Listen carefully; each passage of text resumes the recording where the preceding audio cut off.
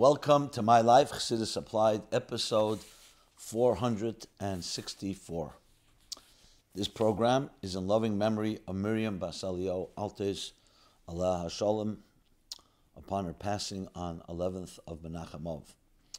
It's also in schus and merit, Ibadul L'chaim L'chaim, Ben Chaim L'chaim, Baruch Ben Yamin Ben Menucha Lana Altes, Yukasil Ben Lei Rochel and Rochel Basli Befarkash, dedicated by Pinchas Tadris Ben Miriam and Sarah Bas Rochel Altes. Okay. So, we're ready into the second week of the month of Elul, which is the final month of the year, called Chodesh HaCheshbon, the month when we make an accounting, introspection, soul search of what has happened in the past year, and a Chodesh HaAchana, month that prepares us for the new year. A new year is a new energy, new possibilities, new opportunities. So life is not a static, boring rut, but something that's constantly mobile, constantly being refreshed and renewed. And this is the month that's a bridge between the past and the future. So there's a lot to do. Every day of El is rich with content and rich with opportunity, and we use it out to the fullest. And the more we invest and put our energy in, the more the results and the blessings of Ki Tavo, a very blessed and sweet year, materially and spiritually, on good health and nachas from our families and our children, our grandchildren, and from everyone in the world. And hopefully a year of Geula Amitis v'Hashleima. So, in the spirit of Chassidus Applied, let's begin. This week we'll begin with Pasha Ki Tavo. And we'll talk a little more about Elul. We'll start with Ki Tavo, living with the time. This week is Pasha Ki Tavo. And as the Alter Rebbe says, to live with the time, to live with the Parsha. What is its lessons for us? So Ki Tavo is filled, like every Parsha, filled with many themes and many ideas. Let's begin with the one that's captured in the name of the chapter itself, Ki Tavo El Haaretz. Talks about the mitzvah of bikkurim, the first fruit offering. And the lesson is very straightforward. The word bikkurim comes from the same word as bechor, which means firstborn, the firstborn among humans, the firstborn among animals, the firstborn among the world of vegetation. Has something special because it's the first blessing that we receive, the firstborn. So what do? We recognize that we're not self-made human beings, and we dedicate it. The first fruit we bring as an offering. Abchar, same idea. That's where you need a pidyon haben to redeem the firstborn. So the firstborn is like in personal avodah.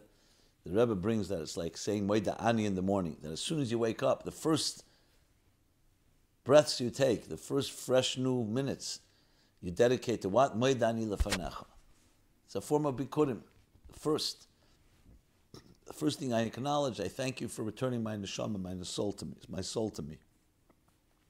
So it's the idea of recognizing right at the outside of any journey, the outside of any thing that we embark on, to recognize where our blessings come from.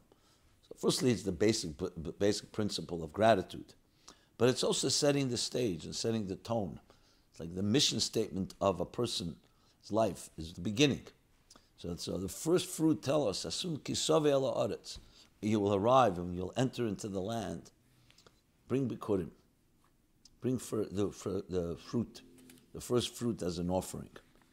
And that sets the tone for what everything else you do is elevated, not just to be self-indulgent, but dedicated to a higher cause. The word Ki Tavo also means to enter.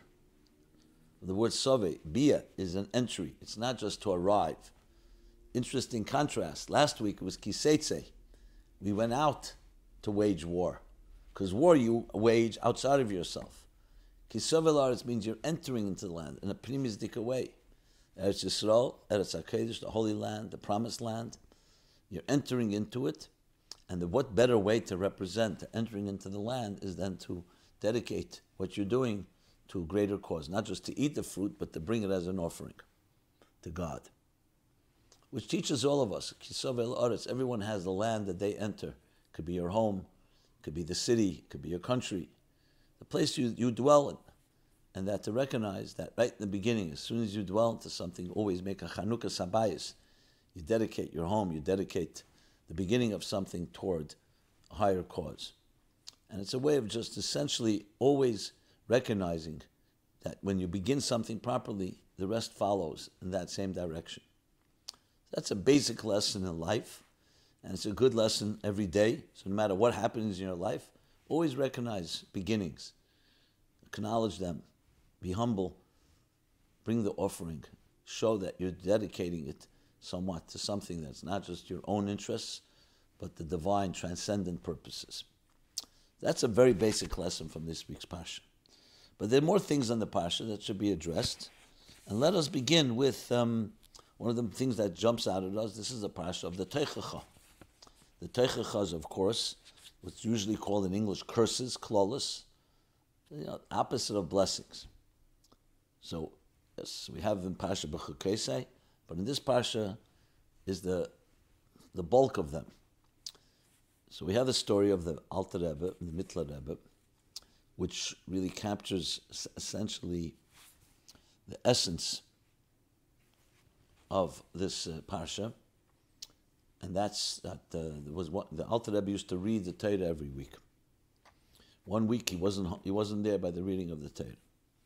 So the Baal Shem Tov, who was reading the Torah, came to the Parsha of Teichacha, which you read quicker and quieter, in a more of a subdued tone. And when the Mittler Rebbe heard what he was reading, he fainted.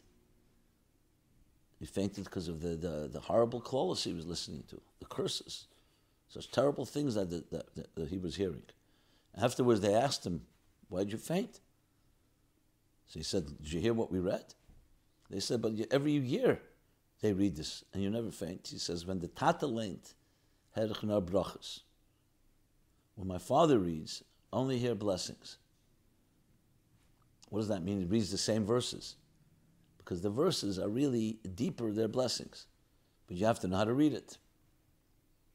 You have to know how to read it. Av harachmim, when the father, av harachim, the father, the compassionate father, which teaches us a tremendous lesson, where you find, especially in Chassidus and the maamorim, on the Teichacha, that says that in life, since there's no evil that comes from above, everything is good.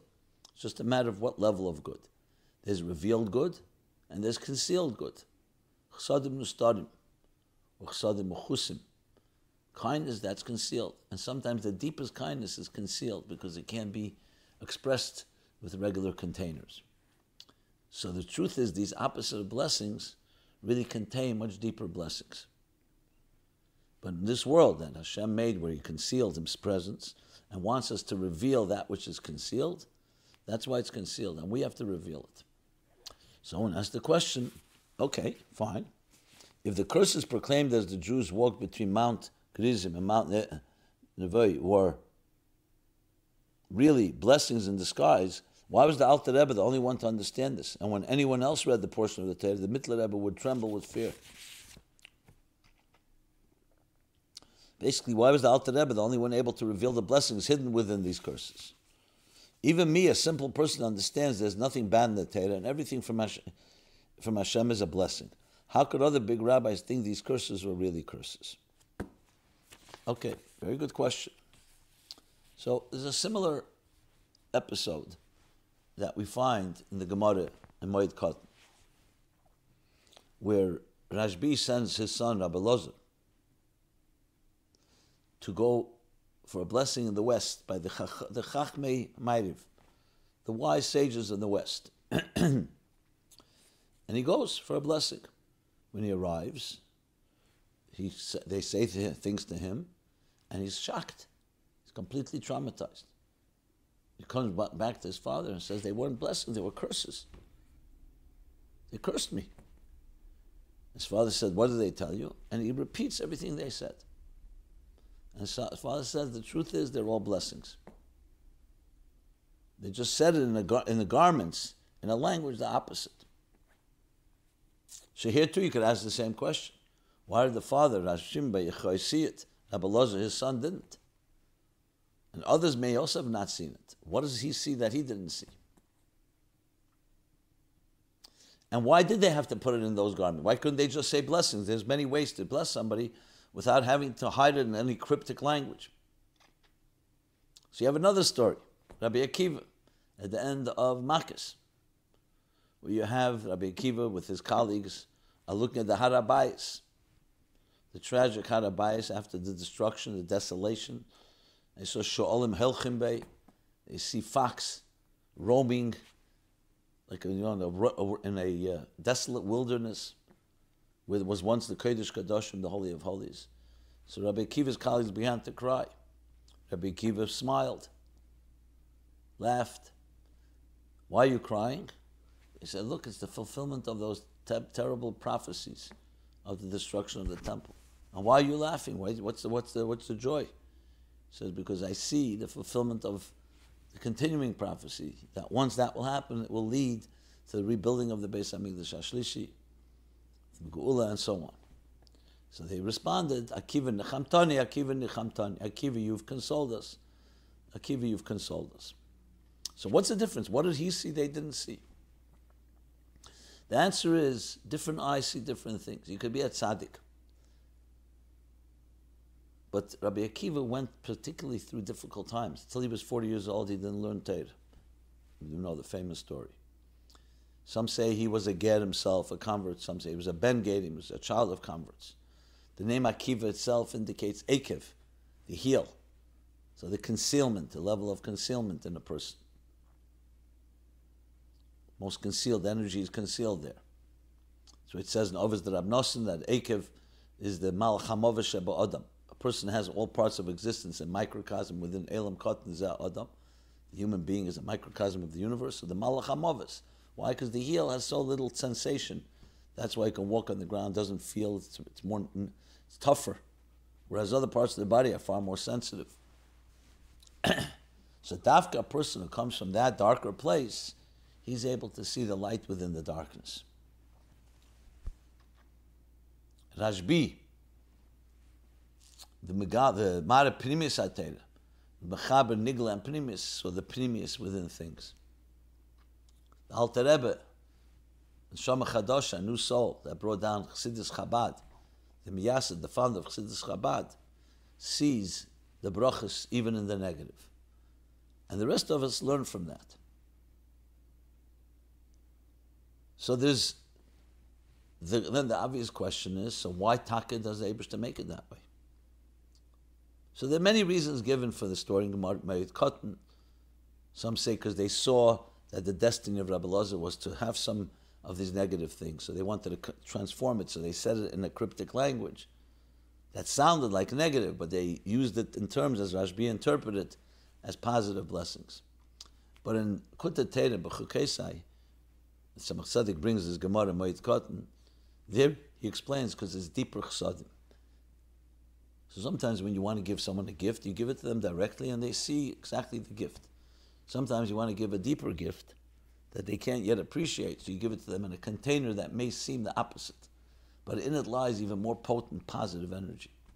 And it's our mission, and that's part of the mission of our lives. Why is life so difficult? Because the goal is for us to reveal the deeper good within everything. That's the reason it happens. So there are those individuals that teach us. Rabbi Akiva, Rashbi, Alter Rebbe. And once we learn from it, then we can discover how to transform it. By recognizing and not being deceived by the externals and realizing there's some deeper blessing in this. Seeing the larger narrative. Right now it may look negative, but if you look at the bigger picture, you look deeper, you'll find the deep beauty in it, the deep blessing in it. So obviously we pray that we should only have Teva Nirva Nigla, everything should be revealed good. But even when something comes our way that may not seem that way, realize it's real good. And when Trach good, Zayin good, you actually open up that deeper Teva Hanelam, the Chesed Hanelam that's concealed there, and it comes out with full force, with even more intensity than Chesed, regular kindness. Which brings us to the next question, where somebody asks, So what are hidden blessings and how do we reveal them? So I believe I just answered the question. What are hidden blessings? Hidden blessings means the things that are more in potential state. You know, many people are blessed with gifts and you see them very obvious. You know, everybody has their skills. But we also have cheiches and alamim, hidden faculties, concealed skills and talents. And how do we reveal them? Through pressure. When you're forced, when you're pressured. Zayis, ein meitze shamni, an olive does not produce oil until you press it. To the extent that Rebbe Rashab says, it's hard to say this, but you could say Yutes Kislev, the Alter Rebbe being in Petersburg, in prison, was a form of an olive being pressed. And then he began to produce oil on a whole different level. The Chassidus that came out after the arrest and the liberation. So it's life's pressures, the difficulties, the resistance that brings out these deeper strengths. And you see that all the time when you're challenged, when there's some resistance, when there's some impediment, it forces you to dig deeper to get beyond that impediment. Again, we should all be blessed with the least amount of pressure. But life is always going to have some pressure. And that's how you reveal the deeper strengths. Chassidus brings the example that there's the difference between a hot coal, shalheves kshura begacheles. So the flame in a hot coal. So the white coal, you don't see the flame because it's concealed, but it's there. And then you have the sparks of flame, the sparks that can build a flame within a flintstone. So Chassidus and Samach Vav and other places talks about that they both reveal a helam. One is a helam sheyeshne b'mitzias, one is a helam she'ene b'mitzias. So the coal, you don't see it the naked eye, but you put your hand close to it, you could feel the heat. You definitely don't want to touch it. And if you fanned it, you suddenly see you can bring it alive. You put it into water, it'll extinguish the coal. Even though it appears white and we don't know whether it's a lit. A flintstone, you can put the flintstone in water, you can touch it, and nothing. How do you get this? How do you get the sparks out? You have to strike it hard. With a coal, all you have to do is fan it. So one reveals, the coal reveals a helam, something concealed within us. It's not revealed, but it's not something that's distant from being revealed. It's a helam sheyeshnu b'mitzias. It means it's a concealment, but it's there. It's just you don't see it yet. So you have to open the door. And how do you open the door? You fan it. But then there's a helam she'enu b'mitzias. It's a whole new super-conscious state, a new type of energy. And there you need real pressure. There you need to strike it. And when you strike it, the sparks fly out. So it's different levels of what we can reveal. And that's how life works. That's the lessons we learn from all these ideas. Now the fact of the matter is, some of these negative things, unfortunately, were fulfilled. Because it says, if you will not do what Hashem wants, what will happen? It's called cause and effect. There are consequences. But even then, we have to realize, even the negative, whether it's our own behavior or the consequences that came from it, is meant to lead us to a greater place. So after everything that happens in Golus and everything we've gone through, there'll be the time when Mashiach and Geula will come, Eit Hashem ki anaftabi, that we'll be able to thank God for the afflictions that we experienced. We'll see the deeper good in it all. So that's some of the lessons that we learn from it, and it's very relevant to all of us in our lives, that there are things that will happen that may not appear initially to be positive. Think of it as a pressure that's forcing you to dig deeper and come up with greater strengths, be more creative. And when you overcome it, you become stronger and more powerful. Kashayana Esam, as the Jews were afflicted, Ken Yirba v'Chen Yifritz. In direct proportion to that, they flourished and they thrived. Okay.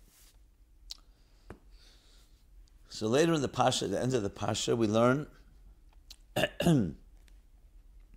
about now it's at the end of the 40 years. Remember, the whole Sefer Dvarim is Moshe speaking the last 37 days of his life. From the Shchedesh Shvat till Zayin Adar. He's giving us like his last will and testament. Ela Dvarim Mishnah Teira.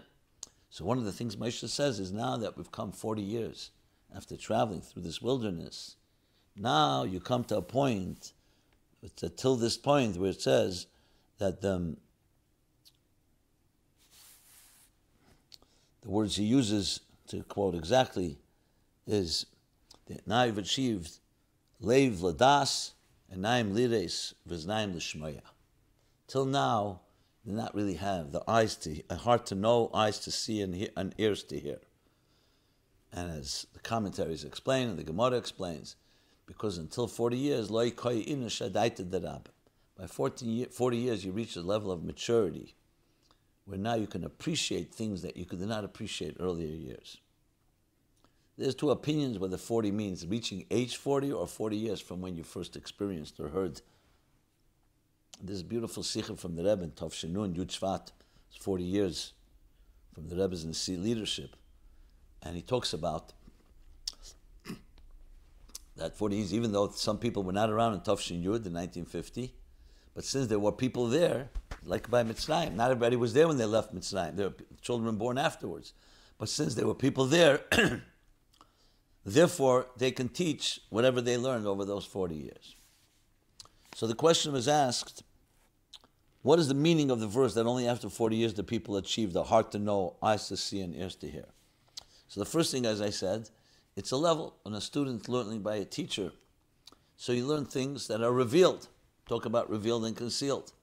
But how much is concealed in what you've learned? You've been 5 years old, you learn that a teacher, or 10 years old, whatever the age is. As you mature and grow and your channels and your containers expand, you start realizing, that's what my teacher meant.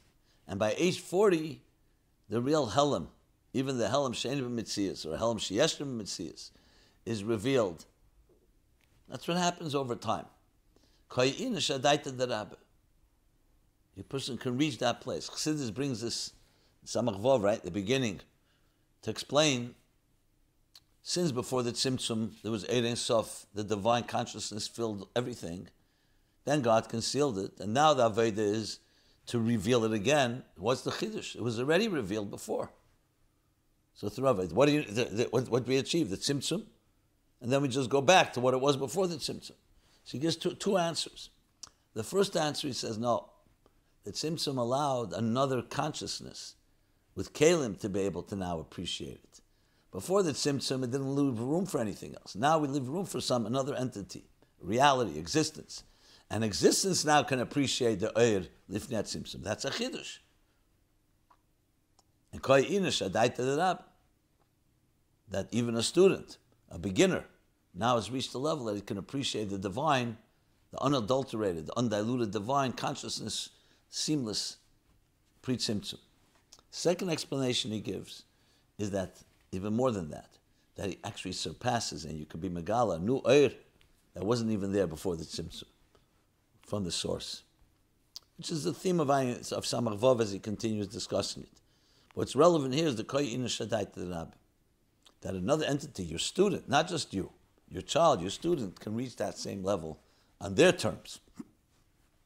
Okay. Another question in that context.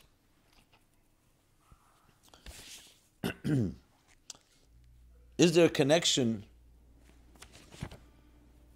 between this concept and the suggestion that one should wait until the age of 40 before learning Kabbalah?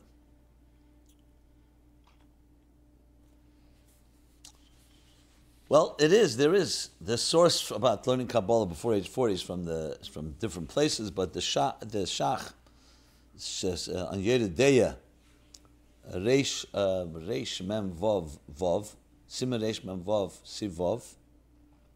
He talks about it, and he says, loosely translated, there are those that say that one should wait until the age of 40 before learning Kabbalah, for it says in the Mishnah, 40 is the age of wisdom. Ben Arbaim Labina, age of understanding. Ben Arbaim Labina, which is connected to the 40 Ka'ina Shadaita the Rabbi. From there it's mashma 40, the age of 40, not 40 years from when you learned the topic. The Rebbe spoke about it at length. Then Tov Shenun, also in Tov Shen Chav Zayin was 40 years from Yud Beis Tammuz. The Rebbe also discussed this idea. So is there a connection? There is a connection. But the first qualification has to be, what does it mean to learn Kabbalah? When we say, we say with our children, that's not learning Kabbalah, that's Aleph Beis of Yiddishkeit, that you have a neshama. I was once giving a class and someone said to me, how could you teach Kabbalah to people who are under 40? So I said, did you ever learn Kabbalah? He said, no. So I said, how do you know I'm teaching Kabbalah then? Sounds like it. I said, I'm teaching Aleph Beis. Aleph Beis. You have children? Yeah. You say with them, Maidanida, and they ask you, what's a neshama? Where did the neshama come from? What do you mean it's being returned from me? Where did it go? You're going to tell them, I'll tell you in 40 years from now. It's the Aleph Beis. Kabbalah, talking about Kabbalah, the pure Kabbalah and the Zohar and so on.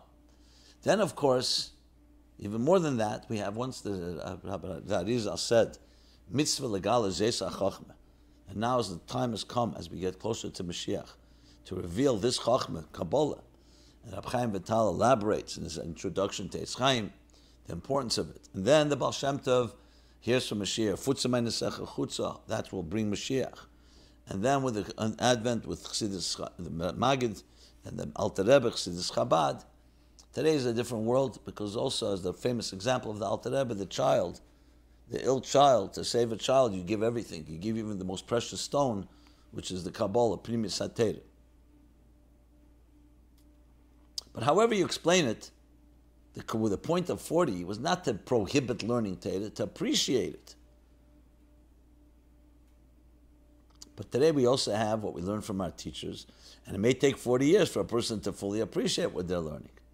It's not just about a prohibition. It's an understanding, a certain maturity that you reach at 40.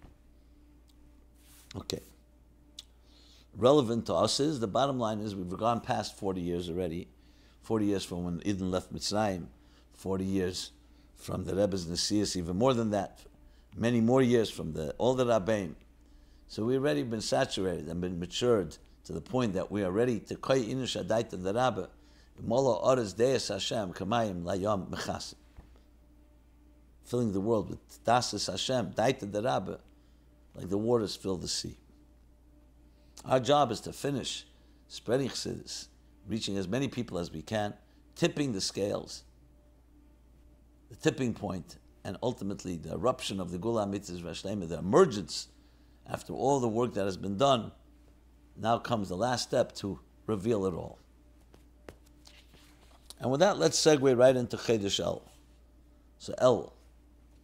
Can you provide a short synopsis of the maamorim that speak about Elul?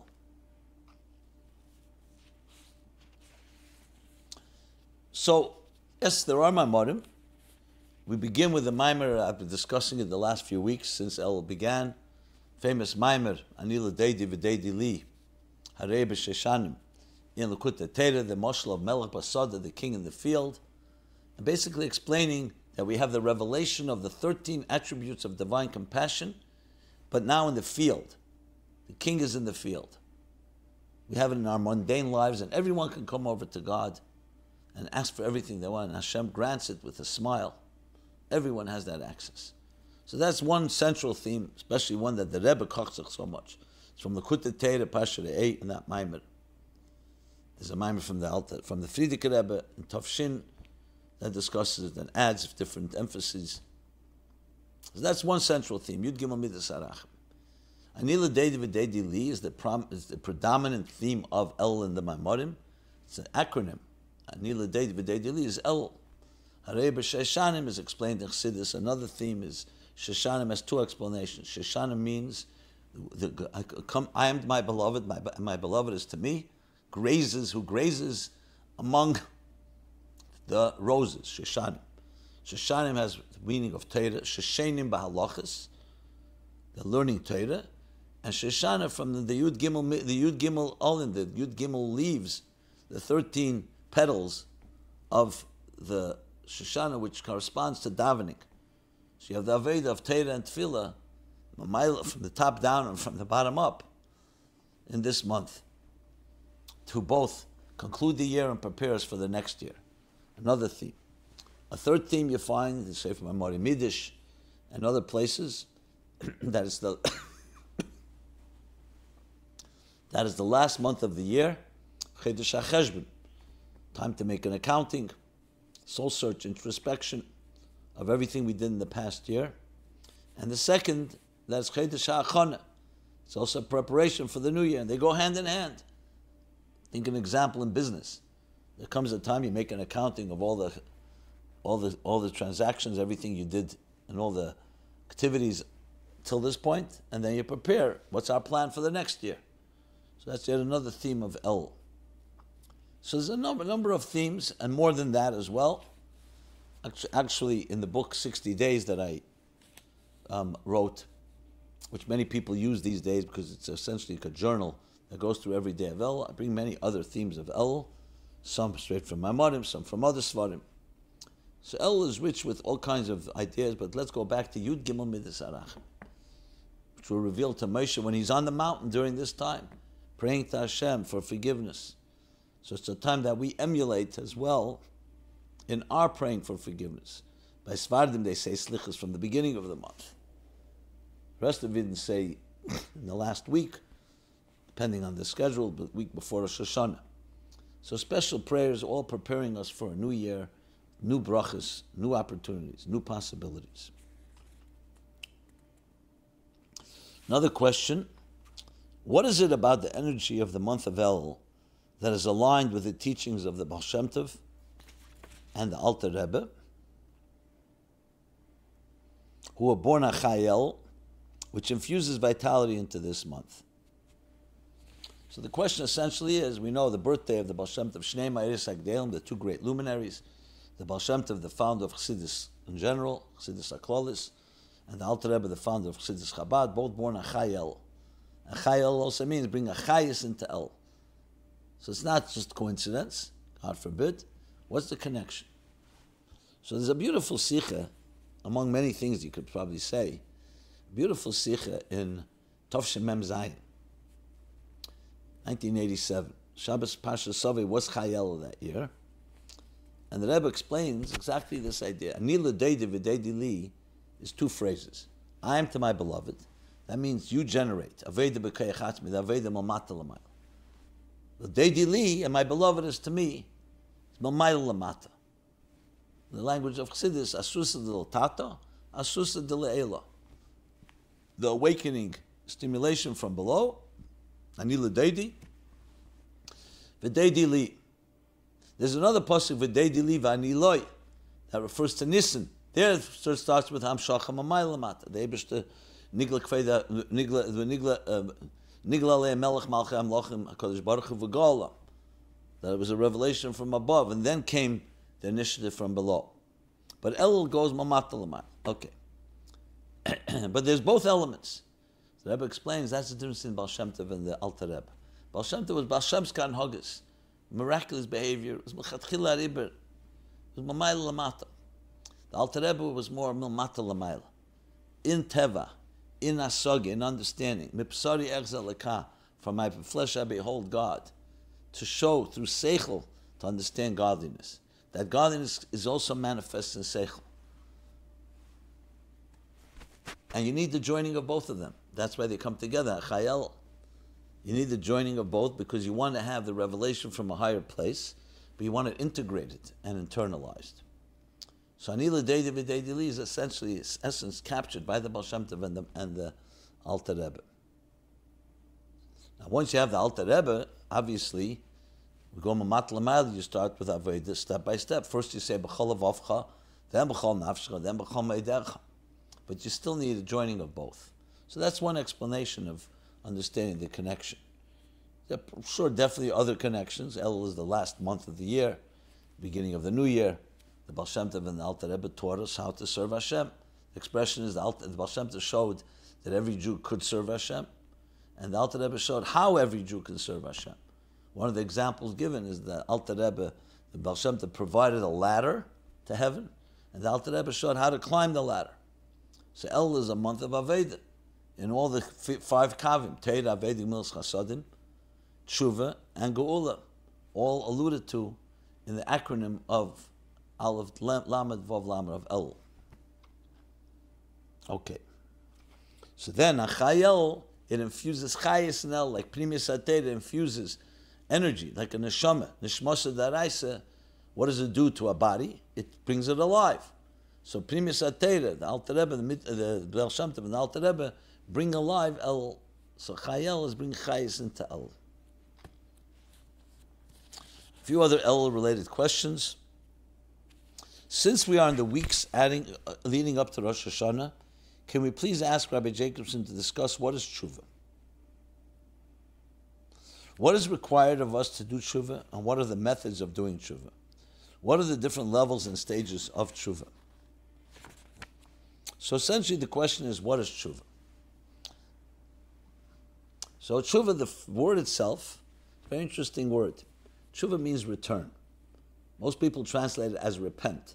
Repent is actually the opposite of return. Repent means that you're repenting of something you did.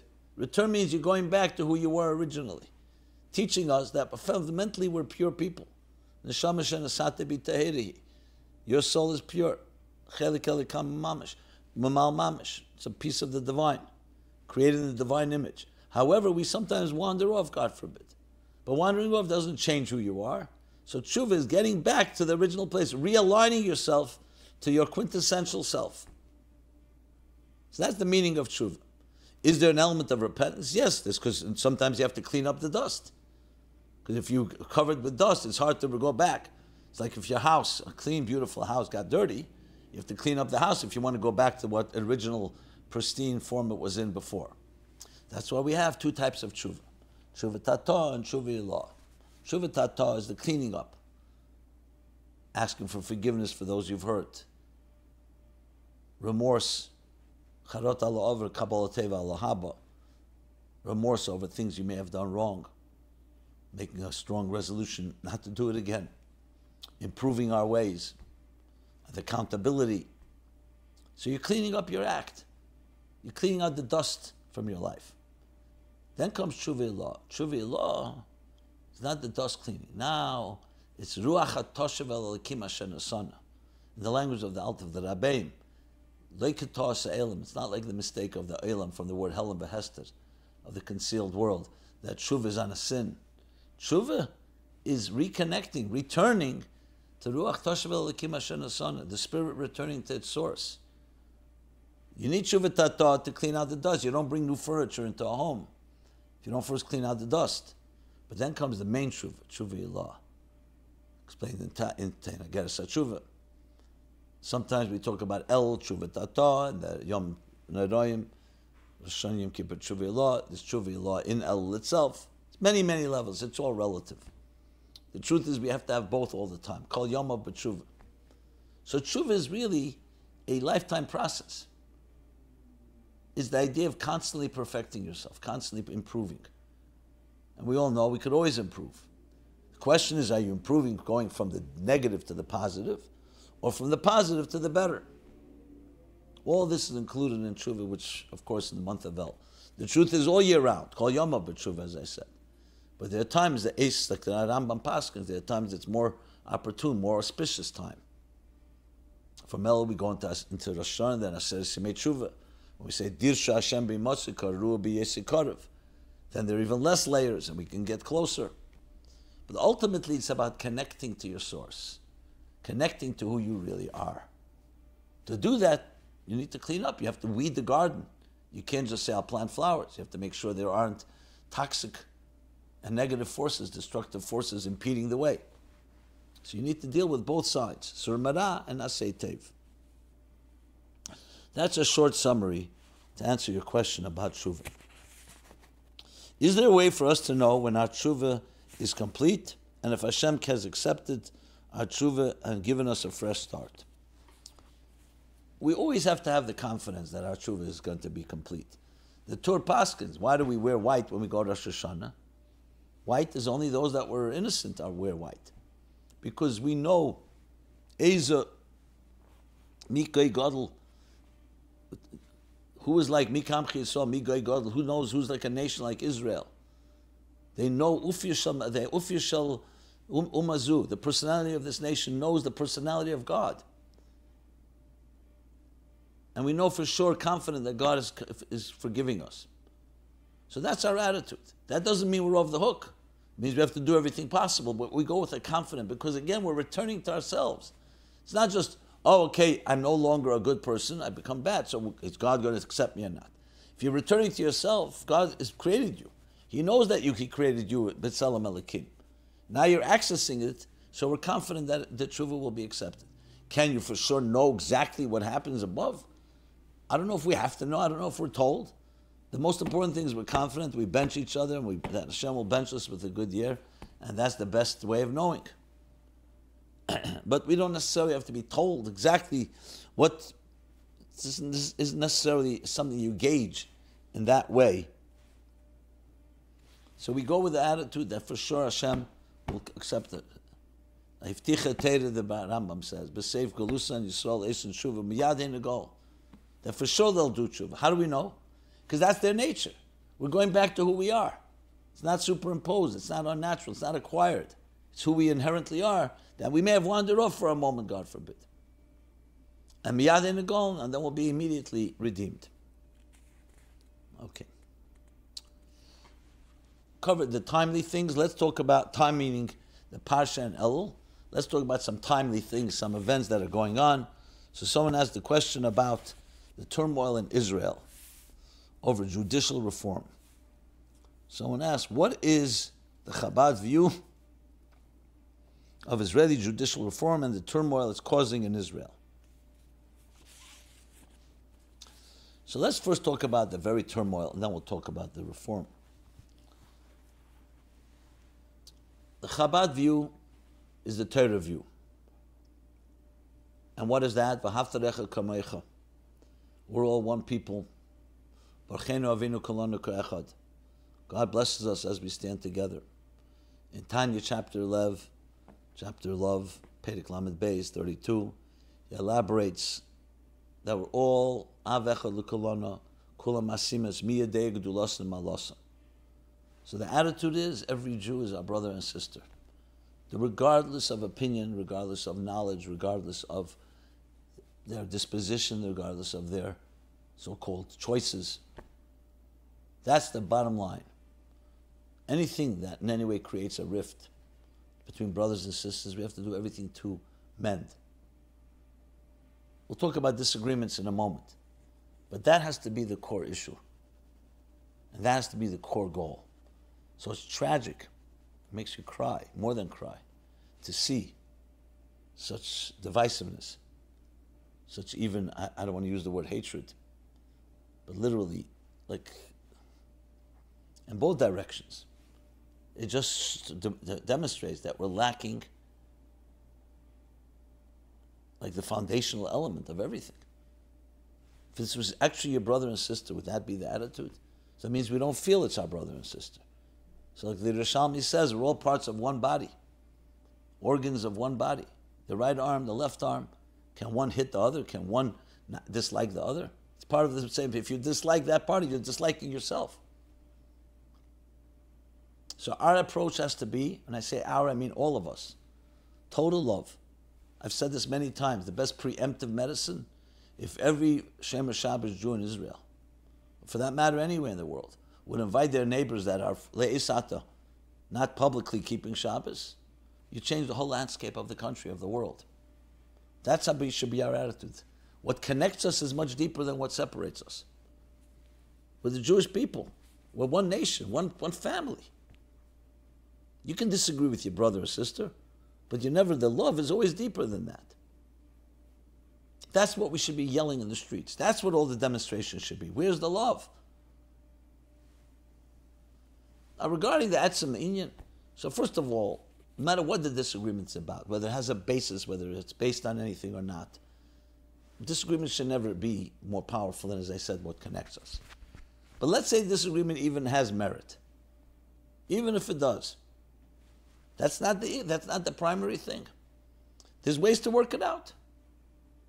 Now it's true, both sides, it takes two to tango, can end up inciting each other and digging in and becoming political power, who's in control, and that's a problem.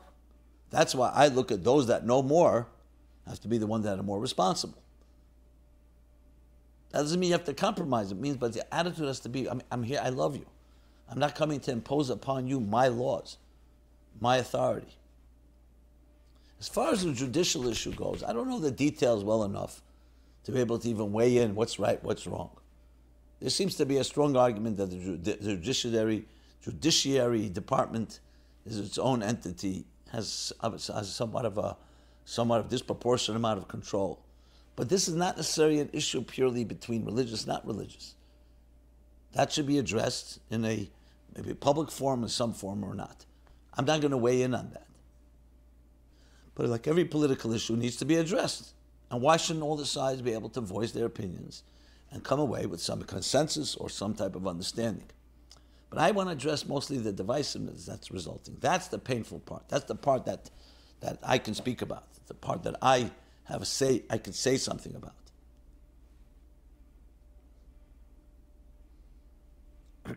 But of course, when you deal with politics and we deal with money and power, all kinds of things happen that are distortions. And that only tends to further corrupt all the issues. And then it's not even religion. Most people, not religious people, will say the religious are corrupt. They want money, they want control. That's how they see it. They don't see that's what God wants. So it's a time for us to teach what God wants, not whether it's a group. And religion can end up being a bureaucracy, and it could be a corrupt bureaucracy as well. I'm the first to acknowledge it. But it goes in all directions. So there's a lot more to say in it, but this is just a general view, especially the focus on the Avos and Achdus Yisrael, and most important, the focus on teaching what is really God. I think everyone understood what God really was. Like the Levi Yitzchak Baditchever said to the self-proclaimed atheist, the God you don't believe in, I also don't believe in. If we really knew what Hashem was, and the love of Hashem, Rosh Hashanah coming, month of El, compassion, that would also change things. That's why I'm saying, going back to inviting your neighbor for Shabbos. We need education here. We need inspiration. We need love. That's what's needed more than anything. And the politics, let the people who are political, let them fight it out, let them figure it out, like any issue in politics. Let's put it this way. If the judiciary was one way or the other, that's not going to resolve the Avos Yisrael issue until we address the core issue of how we trust or don't trust each other. There'll always be other topics that will come up. So the most important thing is to get the family together again. I'm not saying it's simple, but I have to state what I believe and what I think is our approach. When I say our, I mean Torah approach, Chabad approach, whatever name you want to give it. I don't like labels. So I think this is a healthy approach for all human beings, frankly. I don't see it as a Chabad approach. I see it as the right approach, period. Okay. Now, a few questions that somewhat maybe fitting for Elul, people looking at different things they have to correct in their lives. So the next question I'm going to address is this. Missed tefillin due to illness. Someone asks, what can I do about missing a day of putting on tefillin due to illness? Dear Rabbi Jacobson, yesterday I wasn't feeling well with a very bad flu symptoms. I usually go to shul for shachris, but I thought it was a bad idea in case I was contagious. My plan was to go back to bed and rest and put on my tefillin at home later in the day when I was feeling better. But my symptoms worsened and one thing led to another, and it wasn't until the evening, when it was too late, that I realized I forgot to put on tefillin. This was the first time in many years that I missed a day of tefillin. I know that I didn't do it on purpose, and after my 180th birthday, when I'm judged in the heavenly court, they will find me not guilty due to the circumstances. But I still feel very bad about this mistake. I might not be the most religious person according to community standards, and I admit I still don't completely understand the significance of why we wear tefillin. But I know that it's something our ancestors have been doing for thousands of years, and it's one of the things I do to proudly show my love to my Jewish heritage. So what are some practical things I could do to make up for this accidental missed day of putting on tefillin? Thank you. So, I don't recall hearing specifically about this from the Rebbe, but I do know a similar incident. And if somebody has something that they've seen or heard from the Rebbe on this question, please share, and I'll share it on this program for the benefit of the public. But I do know someone had the issue with kosher. They had accepted eating kosher, and mistakenly went to the wrong restaurant. I'm not sure exactly the details, but ended up not eating something kosher. They asked the Rebbe what to do. So the Rebbe said two things. First, we talked before, the digger, you dig deeper when there's something negative. That from now on you take even a bigger resolution to be very careful. But then the Rebbe said, tikkun is to influence another person who doesn't eat kosher to start eating kosher. It's like he says in Tanya, Geras HaTshuva, I'm explaining, that when you do tshuva, it's like a rope. When the rope is severed, so it's severed. But when you tie it together, you tie it even stronger than it was in the first place, like a double knot. That's tshuva. So you don't just you're going back to square one. You don't just repair. You repair it in a way that should never happen again. And one of the ways is to double your efforts. So someone who learns something, Misha Sheina, Pirkei, doubles their learning. So I would suggest influencing someone else to put on film on every day. So something came out of your laps, in turn turned into getting someone else to put on. In addition to, obviously, to your own commitment and more stringency regarding this. That's what comes to mind as a approach to this, which is the essence of what tshuva is, not just not to do it again, but to do it now stronger and also influence others. Okay. Another question, which is like this.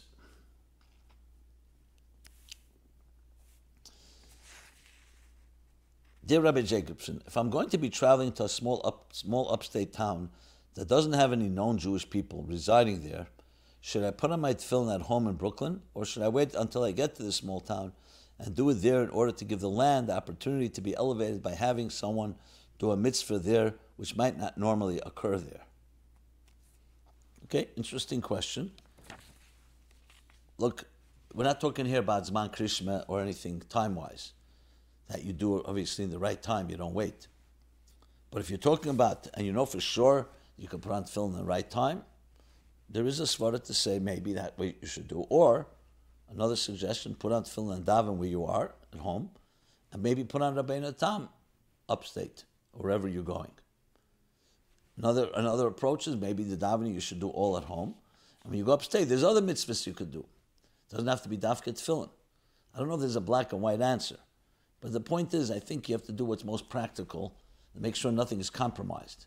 Because even for the name of refining that place that may not have the mitzvah of tefillin being done there right now, which is not even necessarily correct, but let's just say that's the case, who says it has to be tefillin? It could be a different mitzvah. And you don't want in any way say that's more important than doing everything in time. And especially if there's chash, God forbid, that you may miss it, you may forget. So I would take all that into account, and I gave several options. And there's many mitzvahs. Definitely when you come there, that's for sure. God leads the footsteps of a person. You have to do whatever you can to do mitzvahs and refine. And the whole world, that whole part of the world is waiting for you to come there to make a bracha. Like the famous story was Reb Chaim Rappaport with the Baal Shem Tov. So you have to make a bracha. That for sure you should do. And the more mitzvahs you do, the better it is. And the more you do it publicly, even better. Like the Rebbe explained that sometimes you come to a city, just the mere fact they see a guy with tzitzis, with a beard, with a yarmulke, that alone is already a kiddush Hashem. So everything you can do, obviously, needs to be done. And I wouldn't just limit it to just tefillin. Also, tefillin, you're probably not going to put it on the street. So tefillin may not even be seen. Maybe something you could do that would be more demonstrative. Obviously not in an offensive way, but in a way that is a kiddush Hashem. Okay. Good. Let us now go to some follow-up. So I have plenty of follow-up to deal with.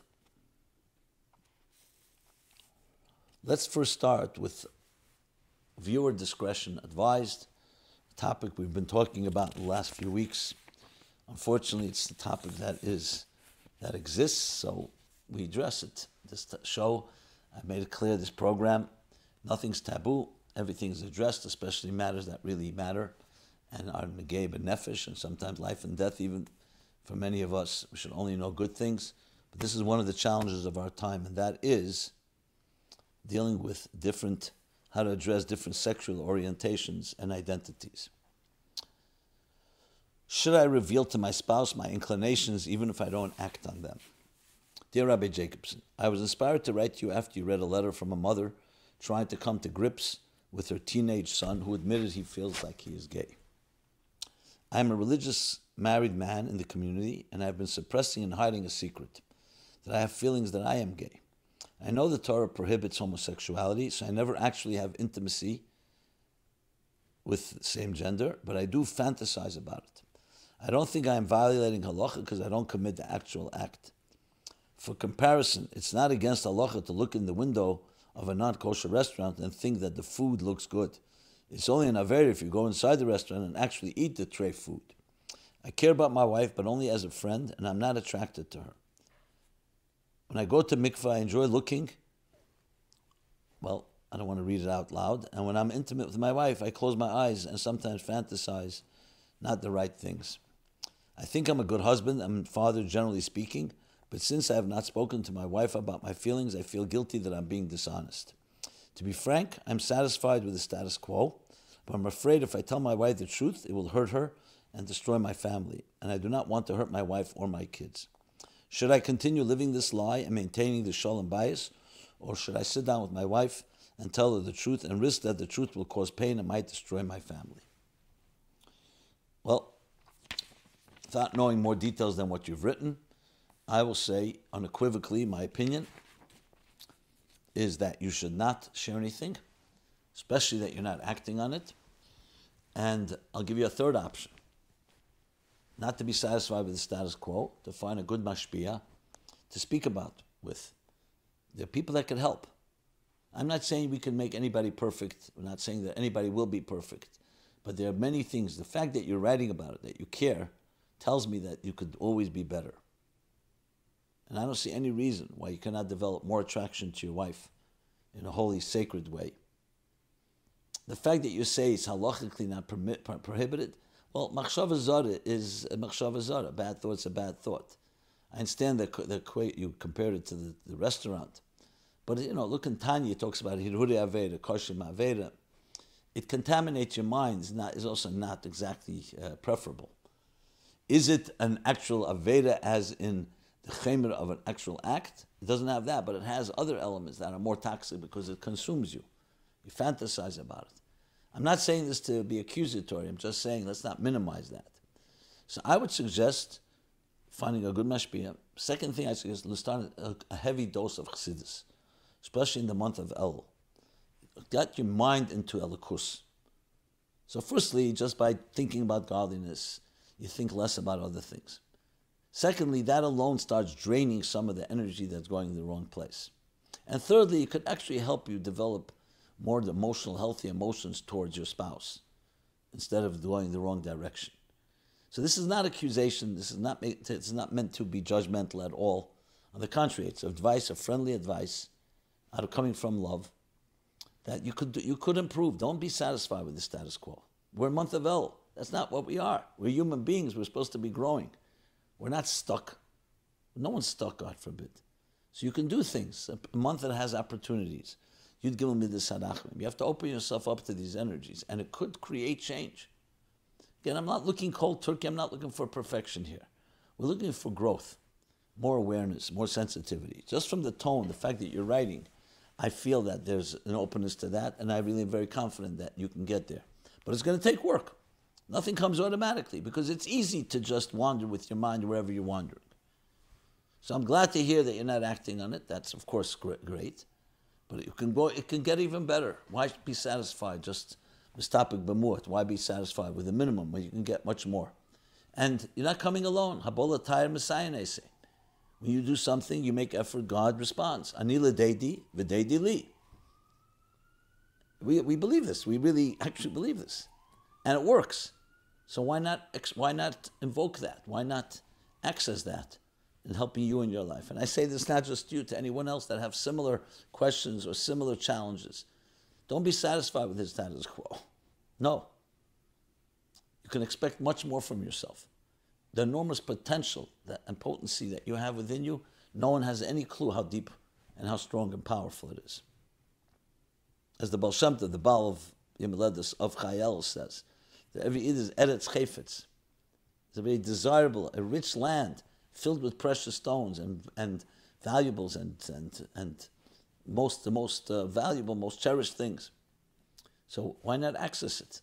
Be the best you can be. Okay. Another question in this regard. Dear Rabbi Jacobs, I listened to your answer about gender and about same gender, and thought your comments were spot on. I have two questions. Read your comparison between someone who is gay versus someone who can't be monogamous. So I spoke about that, we have problems not just in the area of homosexuality, also in heterosexuality. So I made a comparison that everybody needs to discipline themselves.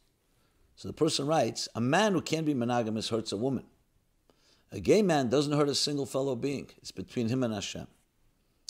So first of all, what about a single man who can't be monogamous? So who is he hurting? So he's hurting, yes, every woman he's with, obviously, God forbid. So that's number one. Number two, it's not just, besides the fact that also hurting yourself is also not allowed. You're not allowed to mutilate yourself. So let's not minimize that. Hurting yourself is also bad. But a person who is gay and is acting out with people, God forbid, he's going to hurt somebody. Not just himself. Now, you'll say if he's loyal, as he's loyal to one partner, okay, you're talking about forever loyal. But remember, the Torah looks at the whole thing as unhealthy because it's not the way God created us. And I'll talk about that more in coming weeks. It's not the way God created us. What does that mean? I know everyone's going to rise up in arms and say, what do you mean? Some people are just naturally born, they're just attracted to the same gender, just like you have brown eyes and blue eyes. Yeah, my point, however, is, even if a person has that natural tendency, God said, I created male and female. That's the way you will have children. That's where you'll build a family. This isn't just about sexuality. This is about the future. It's about how you build life in this world.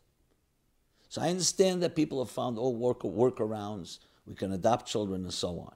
This is much more, the point here is much more, is all about sexuality, all about sexual attraction, whether you're attracted to the same gender or not the same gender. Even for heterosexual, from a Torah point of view, if your life is just about who you're attracted to, that's not life. Life is building a home and a family, building a mishkan, building a sacred world. That should be the focus. How you do it, so the Torah tells us how to do it. Now, if a person has a particular challenge, like in anything, just like a hot-blooded person may have certain challenges, a person who seems to be attracted to the same gender has their challenges. But if you're focused on the mission, why did your neshama come down to this world?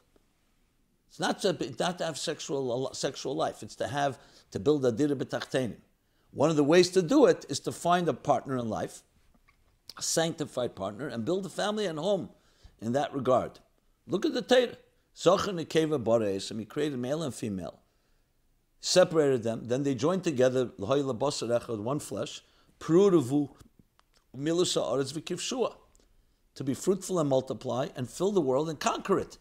Conquer it, la'avdal l'shamra, to serve and protect, and turn it into a mishkan, to turn it into a dira b'tachtenim, a home for the divine. If that's the focus of your life, now we figure out how to do it. People have challenges. They have all kinds of challenges. Some people have physical handicaps. Some people have mental handicaps. Some people have emotional blockages. Some people have difficulty committing. People have trauma in their lives.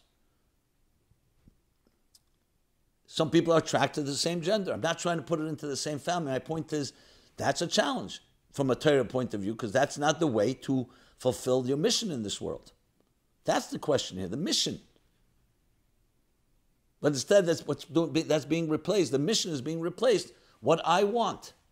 That's not what God sent you to this world, not to do what you want. Not heterosexual and not homosexual. That's not why we're here. We're here to do what God wants. We're here to fulfill our mission in life. And if there's a challenge, we deal with that challenge. Is there a way to work? There's always a way to work if you're committed to the cause. If you're in the military and this is your job 24/7, you know you must do this. You're an astronaut in space. You have to reach your mission, fulfill your mission. That should be the most important urgency. The problem is we indulge in different things. And again, I'm not saying there isn't a challenge involved, but it's a whole mindset that has to be looked at. Regarding your advice to a bacher about getting married, what about the girl in this case? So there I advised to get these things out of your head and go get married. And if you have a challenge, go to a therapist, go talk to someone. But what about the girl in this case? Is it right for a girl to enter a marriage with someone who's not truly attracted to her? Isn't that selling her short? So obviously the goal is that the bacher should be attracted to her and not fake it. I was speaking for him, he shouldn't stop himself from dating. He should date and work on himself to make sure that he can be in an honest relationship, like I mentioned before. But even if people are married and they sometimes have a machshava zara about another person. I'm not talking about male, even a male, female. People have, you walk in the street with your wife. You can love your wife and be attracted, and you can have a negative thought. I'm not justifying it, but it happens. That doesn't end the world. And you don't have to go share every thought you have, just like you don't have to share every detail. The main thing is you don't act on it, and you work on your relationship with your spouse. So I'm not suggesting a person who doesn't have completely sell someone short and lie. No. At some point, you could even share if it's important. Not always important to share. But again, I would work on not just being stuck. This thing that people are being convinced that if you're gay, there's no way around that. And I'm not talking about conversion therapy. That's not what I'm advocating. I'm not talking about that. I'm talking about sexuality is much more complicated than anyone knows. Every male has feminine tendencies. Every woman has male tendencies. It's a mix. We're more alike than we're different. There's different dominant genes. There are things that come from nature, things that come from nurture. Instead of starting with a subjective point that I want to know what I have already a predetermined conclusion, and now I want to figure out how to justify it. Let's start the other way around. What does God want from us? Let's start. What does God want from us and from you? And go with a clean slate. And then say, now I have a challenge to fulfill what God wants. That's the approach we should take. So if you're dating someone and you're having a challenge, don't think of it, this challenge is insurmountable. So what am I going to do? Lie to the girl? No, go work on it. Figure it out. I know personally there are people who were attracted to the same gender, and with work, they didn't change their colors. They may still have those attractions, but they also are attracted to their wife, and they've built beautiful families. Do they have nisyanas? Do they have tests and challenges? Yes, they do. As who doesn't in this world? And I think we have to take that approach to the whole thing, rather than this zero-sum game. Okay, there's more to say on this, but time is limited, so I want to just cover a few more topics. Also follow up a lot on the topic of narcissism. So I just want to cover that a bit. Okay, on the topic of narcissism, one of the big challenges is not being able to discuss anything. Thereby having what could be small issues built up instead of being resolved. How can one deal with this when any would-be discussion is cut off and everything is then suppressed for years? So it's part of the full discussion that I already discussed, which is you need to determine. If it's a dead end, you may have to come to a time of ultimatum. I must say that. If things are not getting better, it's destructive, and really no help, you may have to come down to real ultimatums and swallow the bullet and say tough things. If you feel you can manage it, and it's not destroying you and your children and the family, then even if it's not true, and meanwhile you feel that way. I'm not suggesting staying there. That's why I think it's critical to have a third party you can speak to and really be open with someone. If your spouse, who's the alleged narcissist, is not someone you can speak to, you have to speak to someone else. Put everything on the table and let them help you decide how to proceed. And look at all options, from the most lenient ones to the harshest ones. Because this is, again, life and death, and it could be it could have dire consequences one way or the other. There's a lot of talk about narcissism recently.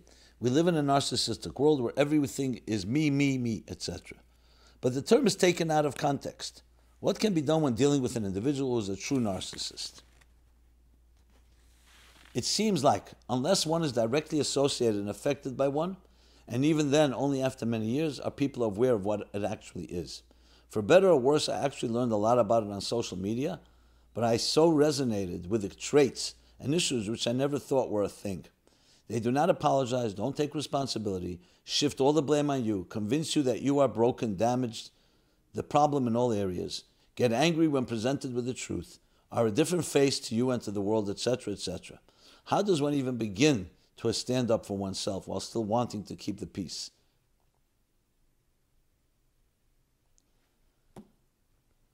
Okay, well, I just will repeat what I just said. Firstly, find someone to talk to. Lay it all out so you get it clear. It's validating, it's going to be affirming, and also add clarity. That person may provide some objective perspective, fresh air that you may not have heard one way or the other, may give you also courage and strength to make the right moves. And look at every possible option. Don't leave any stone unturned when it comes to this. It is a real challenge, a real plague, you can even call it.